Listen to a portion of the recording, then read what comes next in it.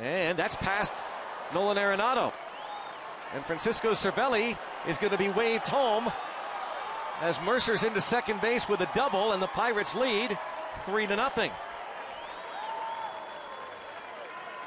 Jordy Mercer just inside the bag. And a line drive to left field and headed into the corner. Cervelli going to head to third base, and he is going to be waved home again. Here comes the throw. No, Reyes drops it. It is a replay. Another double for Mercer, scoring Cervelli from first. And it's 4-0.